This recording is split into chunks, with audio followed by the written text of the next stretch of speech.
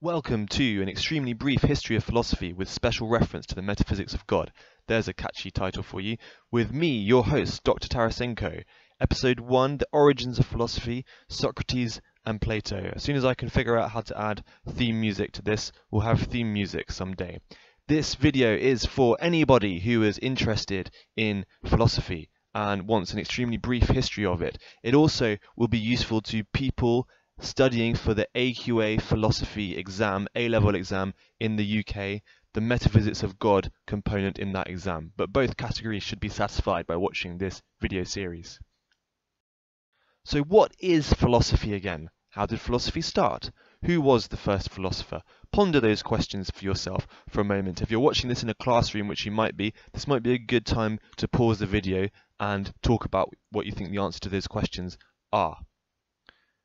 Here are some answers. So philosophy, well, the trouble is that there are lots of different definitions of philosophy because philosophers like to argue about what philosophy actually is. Is that sort of a thing that philosophers can't actually agree on what it is? That's very typical of philosophy.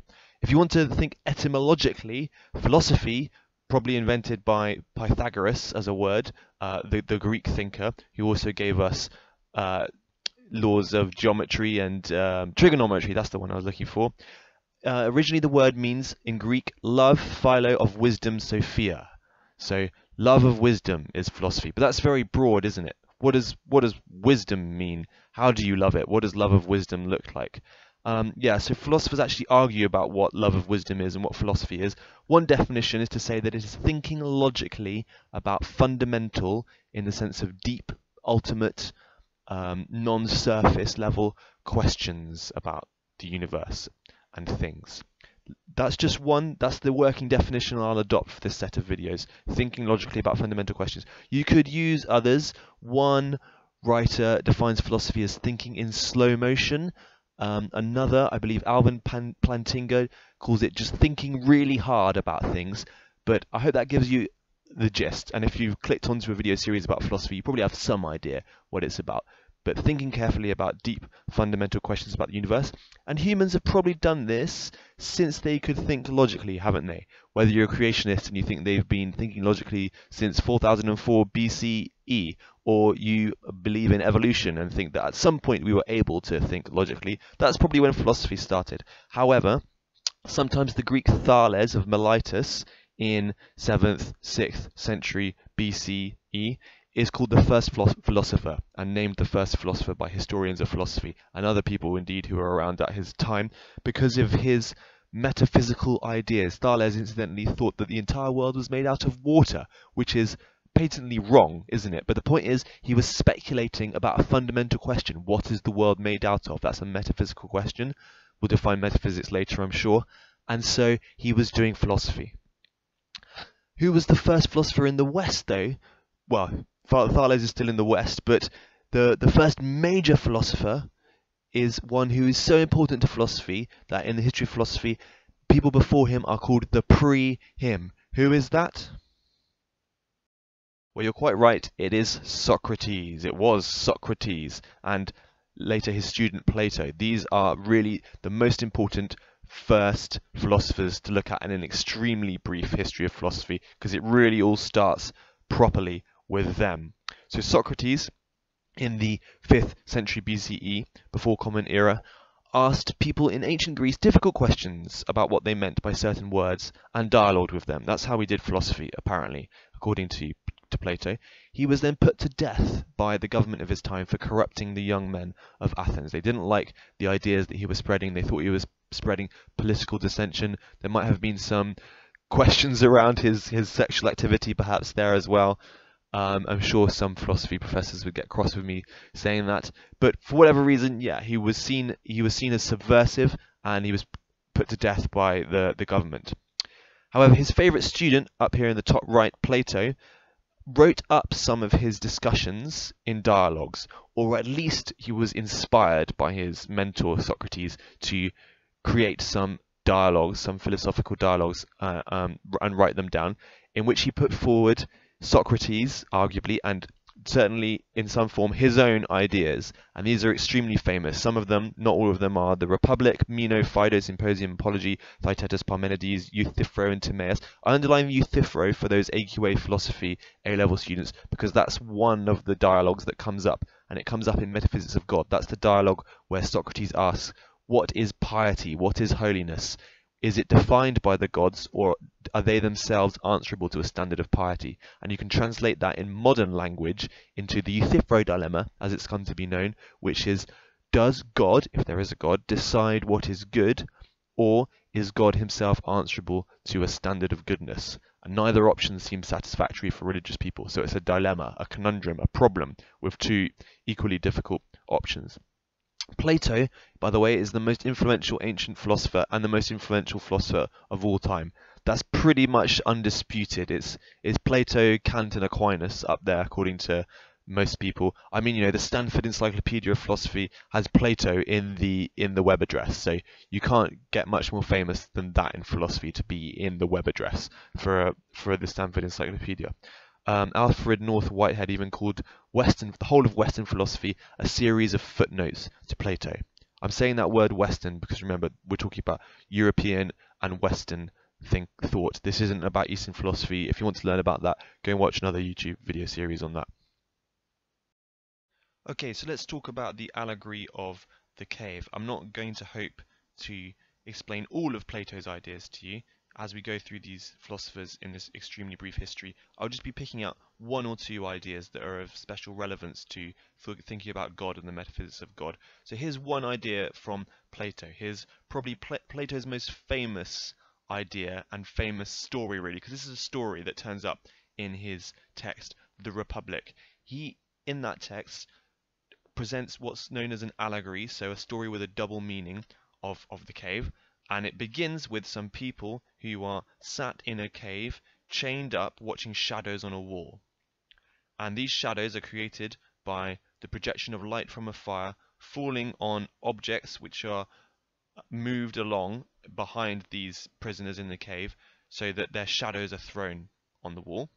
One day, one of the prisoners is released from his chains, realizes he's in the cave only watching shadows, sees the objects that the shadows are coming from, and manages to make his way up and out of the cave to escape from it out into the real world beyond. Well, actually, the cave's still real in the sense I'm jumping from one allegorical sense to another, but in the story world, they're just as real as each other. But he emerges from the cave.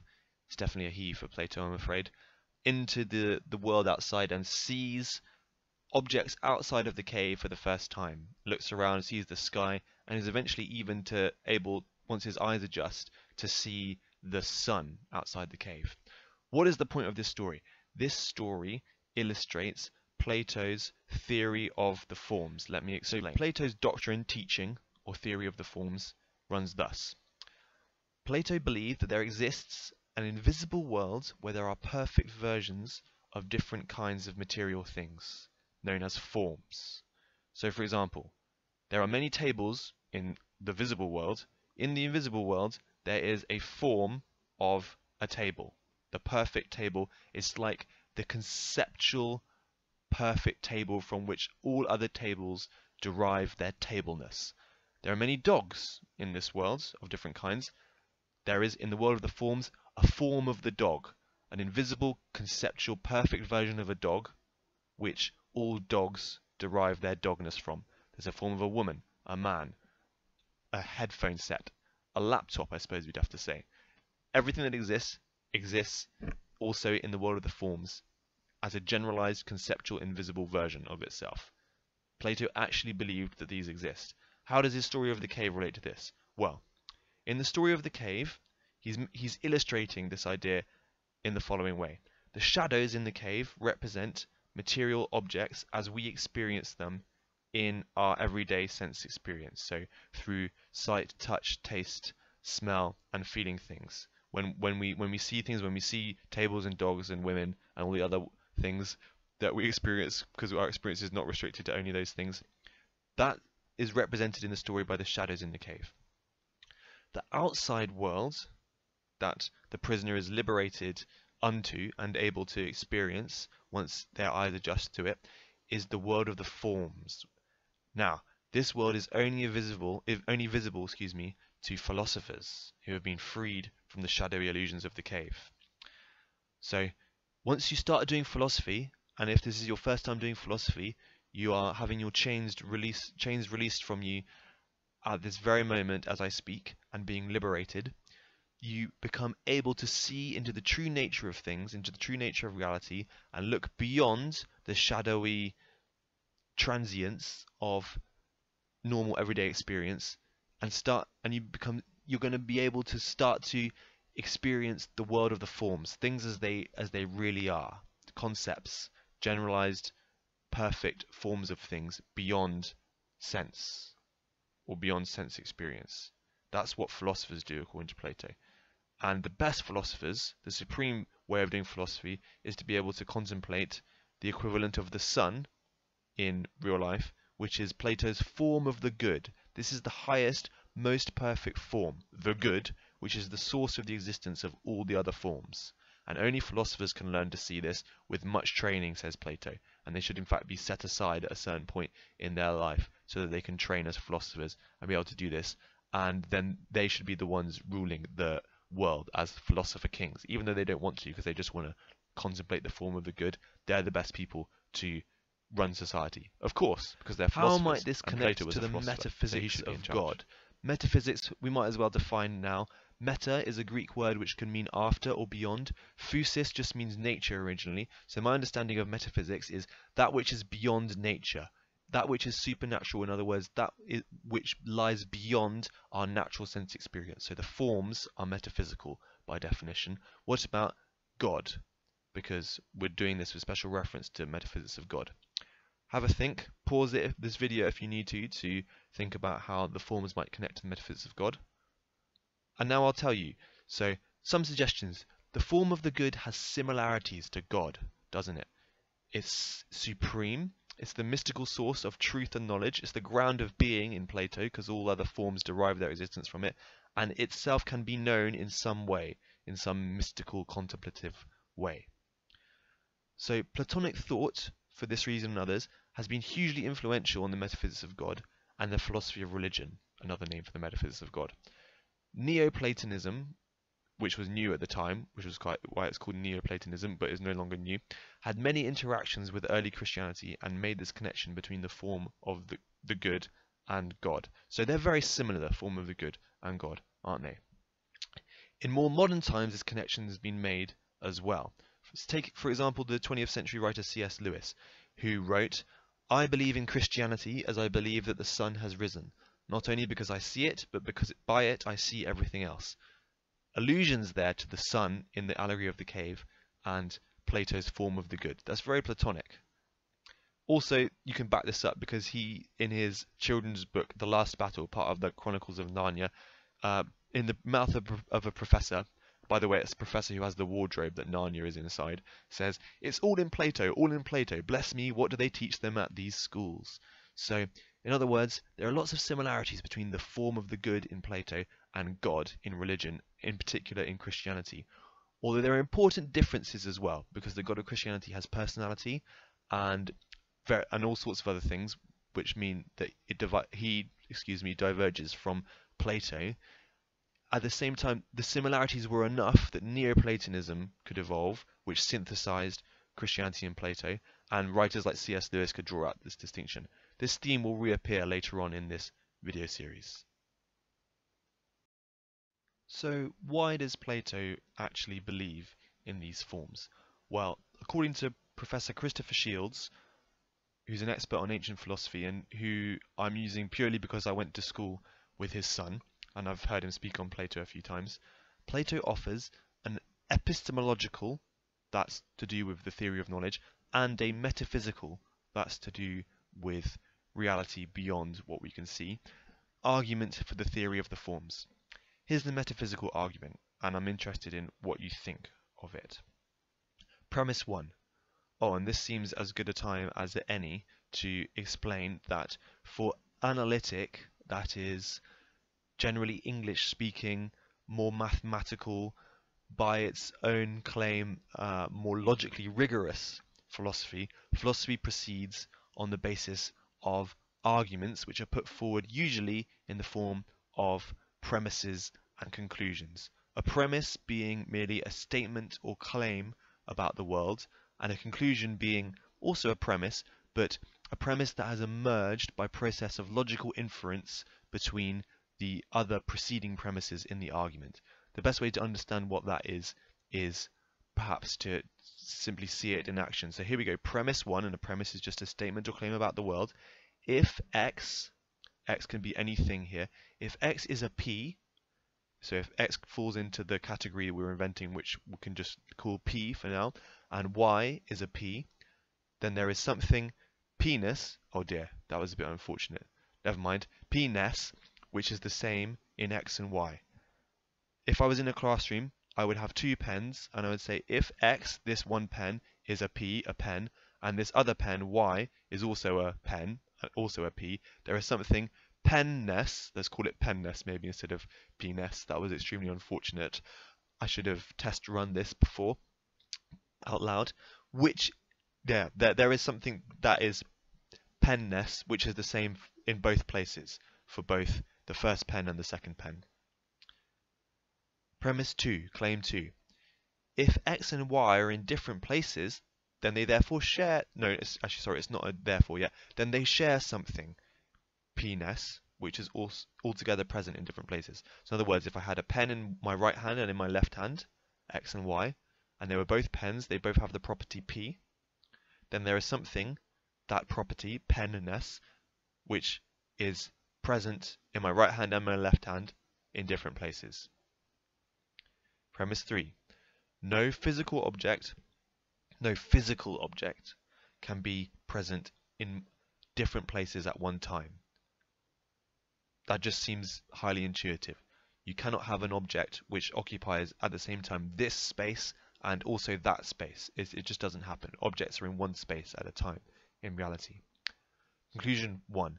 Therefore, p-ness or penness, that property we described in premise 1 and 2, cannot be a physical object. Conclusion 2.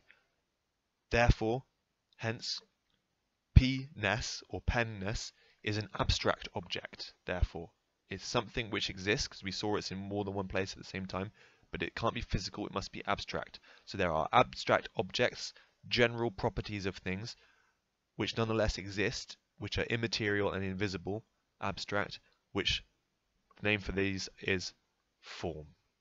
That's one argument. Second argument. Here's Plato's epistemological argument for the theory of the forms, as put forward by Professor Shields. Premise 1. Knowledge, things that we know, is of what is precise and unchanging. If you know something, that doesn't just change. So for example, if you know 1 plus 1 equals 2, that's precise, it's exact, and it also doesn't change depending on what day of the week it is. It's always the case that 1 plus 1 equals 2.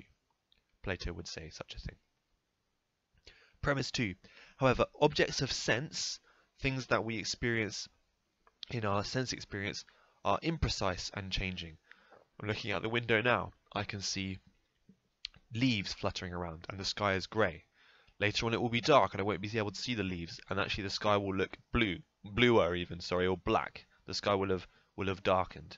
These things change and it's hard to describe them as precisely as more secure objects of knowledge like 1 plus 1 equals 2, which will still be the same later on this evening. This is Plato's argument, you don't have to agree with it. Conclusion 1. Hence, therefore, objects of sense are not objects of knowledge. These two things can't be the same. Things that we know securely and things that are part of our sense experience. Conclusion 2. Hence, therefore, objects of knowledge are abstract entities.